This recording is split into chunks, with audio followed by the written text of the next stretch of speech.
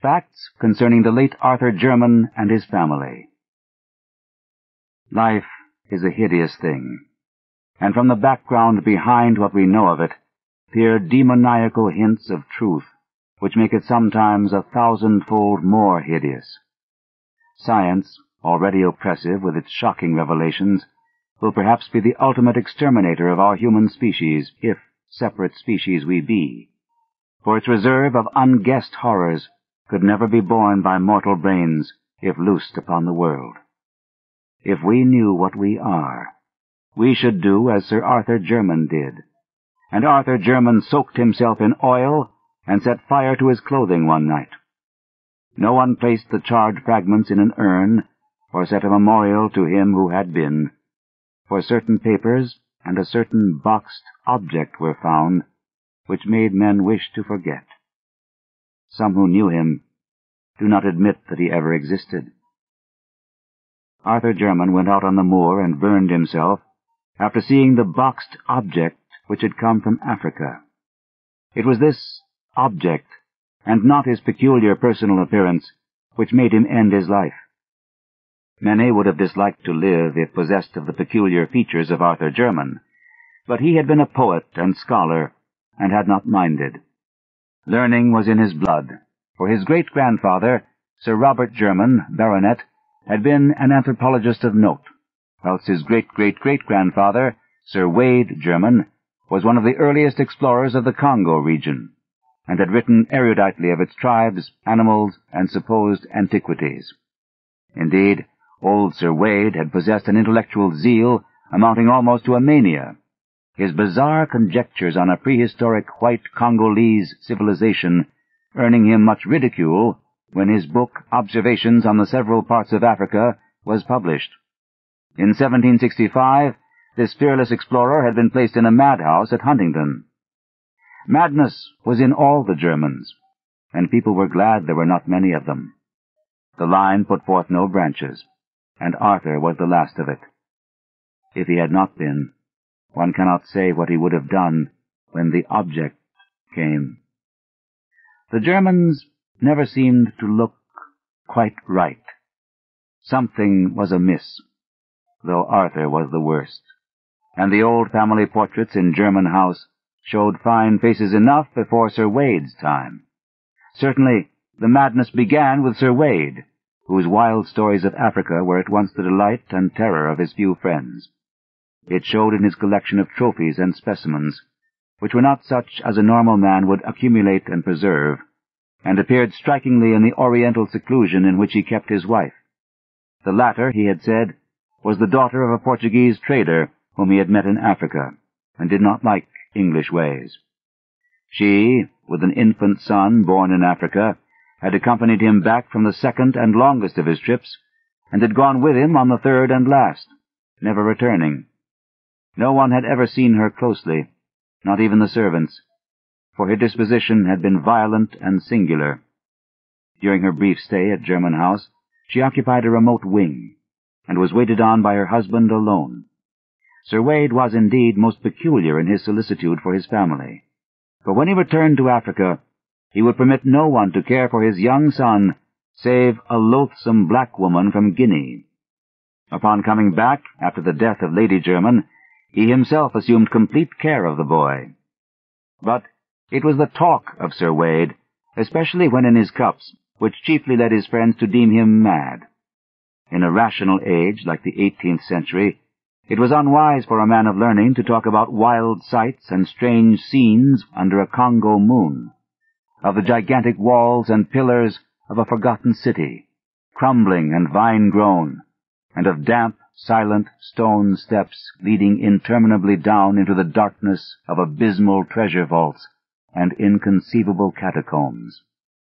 Especially was it unwise to rave of the living things that might haunt such a place, of creatures half of the jungle and half of the impiously aged city. Fabulous creatures which even a Pliny might describe with skepticism. Things that might have sprung up after the great apes had overrun the dying city with the walls and the pillars, the vaults and the weird carvings. Yet after he came home for the last time, Sir Wade would speak of such matters with a shudderingly uncanny zest, mostly after his third glass at the Knight's Head, boasting of what he had found in the jungle and of how he had dwelt among terrible ruins known only to him. And finally, he had spoken of the living things in such a manner that he was taken to the madhouse. He had shown little regret when shut into the barred room at Huntingdon, for his mind moved curiously. Ever since his son had commenced to grow out of infancy, he had liked his home less and less, till at last he had seemed to dread it. The Knight's Head had been his headquarters, and when he was confined, he expressed some vague gratitude as if for protection. 3 years later, he died. Wade Jermyn's son, Philip, was a highly peculiar person. Despite a strong physical resemblance to his father, his appearance and conduct were in many particulars so coarse that he was universally shunned. Though he did not inherit the madness which was feared by some, he was densely stupid, and given to brief periods of uncontrollable violence. In frame he was small, but intensely powerful, and was of incredible agility. 12 years after succeeding to his title, he married the daughter of his gamekeeper, a person said to be of gypsy extraction, but before his son was born, joined the Navy as a common sailor, completing the general disgust which his habits and mésalliance had begun. After the close of the American War, he was heard of as a sailor on a merchantman in the African trade, having a kind of reputation for feats of strength and climbing, but finally disappearing one night as his ship lay off the Congo coast. In the son of Sir Philip Jermyn, the now accepted family peculiarity took a strange and fatal turn. Tall and fairly handsome, with a sort of weird Eastern grace, despite certain slight oddities of proportion, Robert Jermyn began life as a scholar and investigator. It was he who first studied scientifically the vast collection of relics which his mad grandfather had brought from Africa, and who made the family name as celebrated in ethnology as in exploration. In 1815, Sir Robert married a daughter of the 7th Viscount Brightholme, and was subsequently blessed with 3 children, the eldest and youngest of whom were never publicly seen on account of deformities in mind and body. Saddened by these family misfortunes, the scientist sought relief in work, and made 2 long expeditions in the interior of Africa. In 1849, his second son, Neville, a singularly repellent person who seemed to combine the surliness of Philip Jermyn with the hauteur of the Brightholmes, ran away with a vulgar dancer, but was pardoned upon his return in the following year. He came back to Jermyn House, a widower, with an infant son, Alfred, who was one day to be the father of Arthur Jermyn. Friends said that it was this series of griefs which unhinged the mind of Sir Robert Jermyn, yet it was probably merely a bit of African folklore which caused the disaster. The elderly scholar had been collecting legends of the Onga tribes near the field of his grandfathers and his own explorations, hoping in some way to account for Sir Wade's wild tales of a lost city peopled by strange hybrid creatures. A certain consistency in the strange papers of his ancestor suggested that the madman's imagination might have been stimulated by native myths. On October 19, 1852, the explorer Samuel Seaton called at Jermyn House with a manuscript of notes collected among the Ongas, believing that certain legends of a gray city of white apes ruled by a white god might prove valuable to the ethnologist. In his conversation, he probably supplied many additional details, the nature of which will never be known, since a hideous series of tragedies suddenly burst into being. When Sir Robert Jermyn emerged from his library, he left behind the strangled corpse of the explorer, and before he could be restrained, had put an end to all 3 of his children, the 2 who were never seen, and the son who had run away. Neville Jermyn died in the successful defense of his own 2-year-old son, who had apparently been included in the old man's madly murderous scheme. Sir Robert himself, after repeated attempts at suicide, and a stubborn refusal to utter any articulate sound, died of apoplexy in the 2nd year of his confinement. Sir Alfred Jermyn was a baronet before his 4th birthday, but his tastes never matched his title. At 20, he had joined a band of music hall performers, and at 36 had deserted his wife and child to travel with an itinerant American circus. His end was very revolting. Among the animals in the exhibition with which he traveled was a huge bull gorilla of lighter color than the average, a surprisingly tractable beast of much popularity with the performers. With this gorilla, Alfred Jermyn was singularly fascinated, and on many occasions the two would eye each other for long periods through the intervening bars. Eventually, Jermyn asked and obtained permission to train the animal, astonishing audiences and fellow performers alike with his success. One morning in Chicago, as the gorilla and Alfred Jermyn were rehearsing an exceedingly clever boxing match, the former delivered a blow of more than usual force, hurting both the body and dignity of the amateur trainer. Of what followed, members of the greatest show on earth do not like to speak. They did not expect to hear Sir Alfred Jermyn emit a shrill, inhuman scream, or to see him seize his clumsy antagonist with both hands, dash it to the floor of the cage, and bite fiendishly at its hairy throat. The gorilla was off its guard, but not for long, and before anything could be done by the regular trainer, the body which had belonged to a baronet was past recognition. 2. Arthur Jermyn was the son of Sir Alfred Jermyn and a music-hall singer of unknown origin. When the husband and father deserted his family, the mother took the child to Jermyn House, where there was none left to object to her presence. She was not without notions of what a nobleman's dignity should be, and saw to it that her son received the best education which limited money could provide. The family resources were now sadly slender, and Jermyn House had fallen into woeful disrepair. But young Arthur loved the old edifice and all its contents. He was not like any other Jermyn who had ever lived, for he was a poet and a dreamer.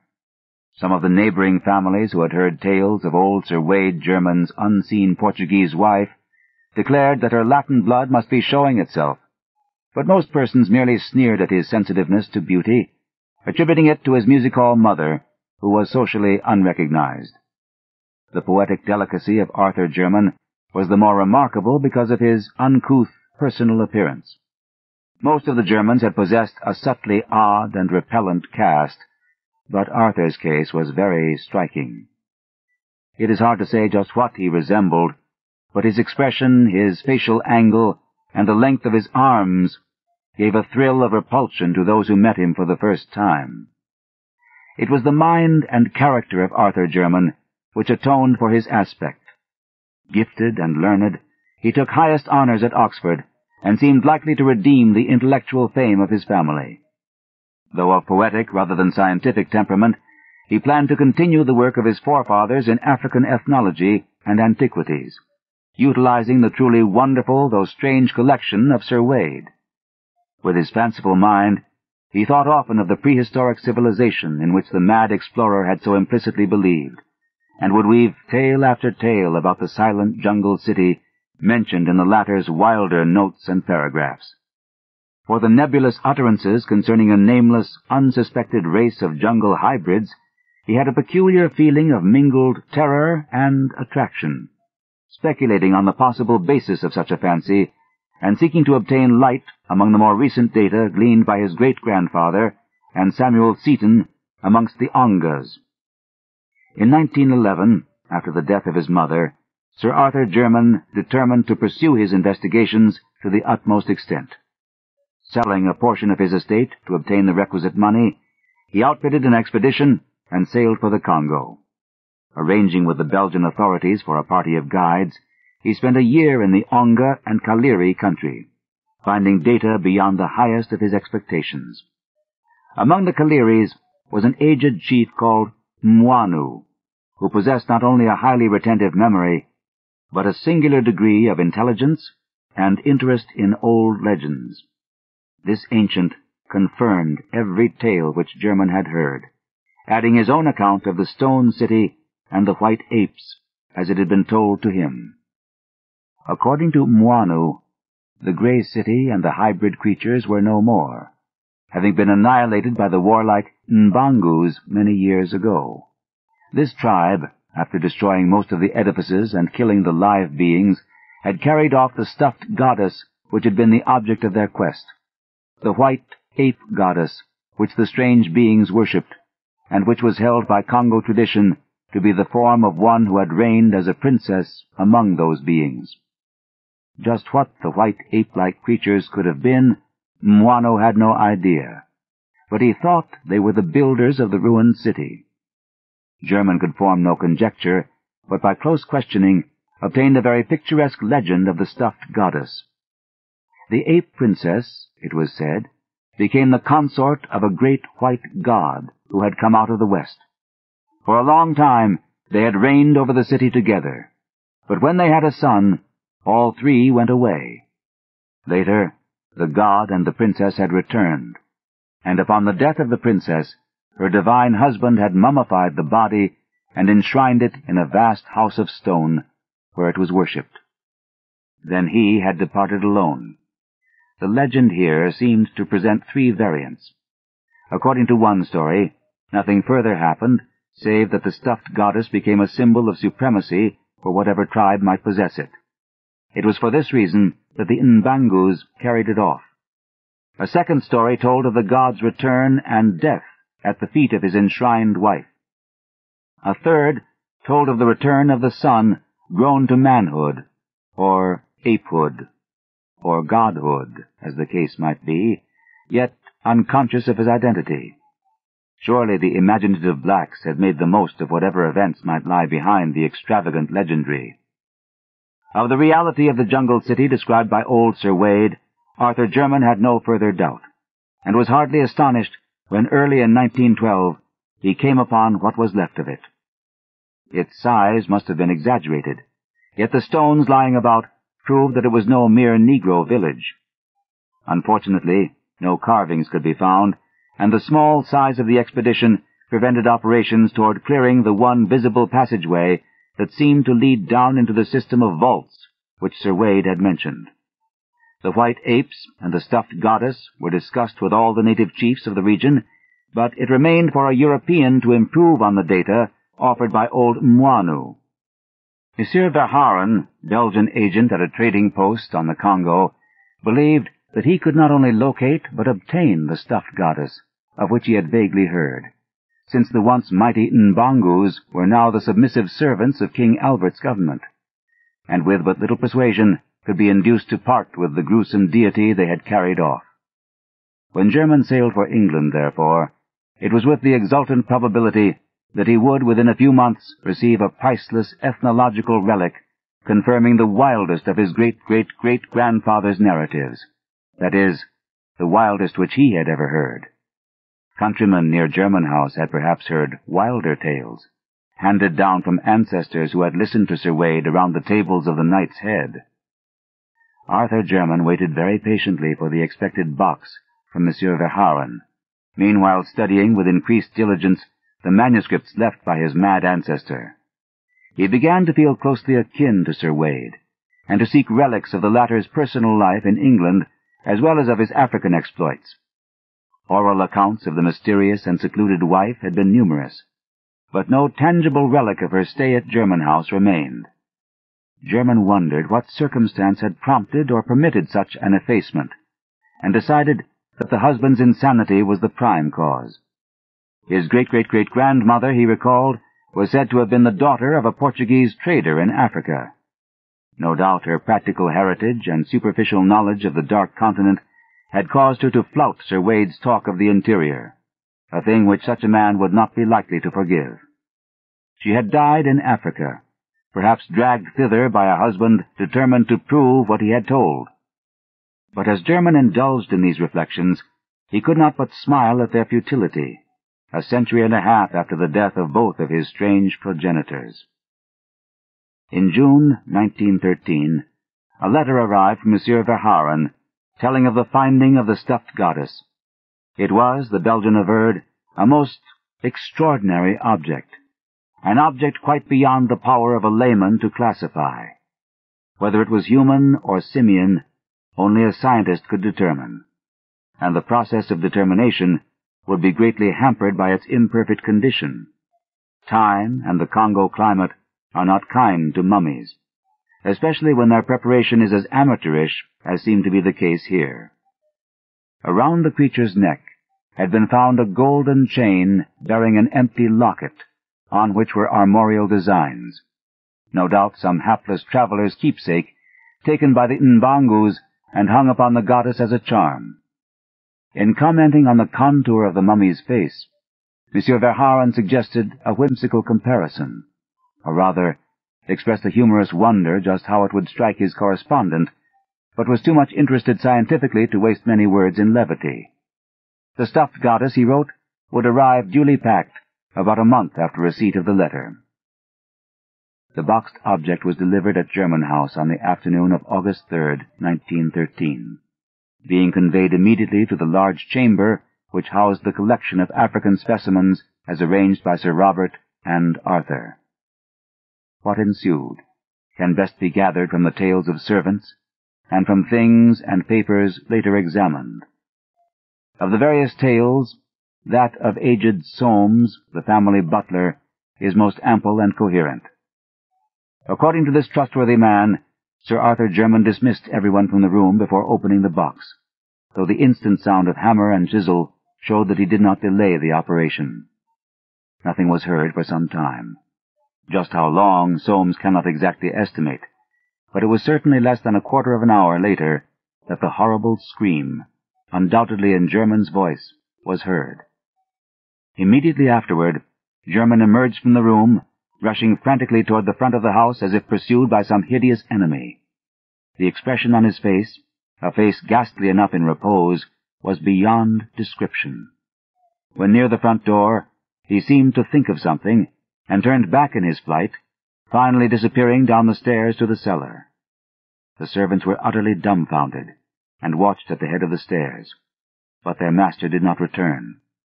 A smell of oil was all that came up from the regions below.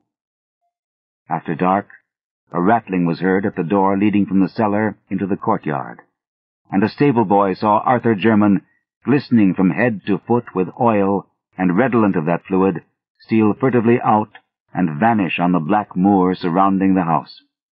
Then, in an exultation of supreme horror, everyone saw the end.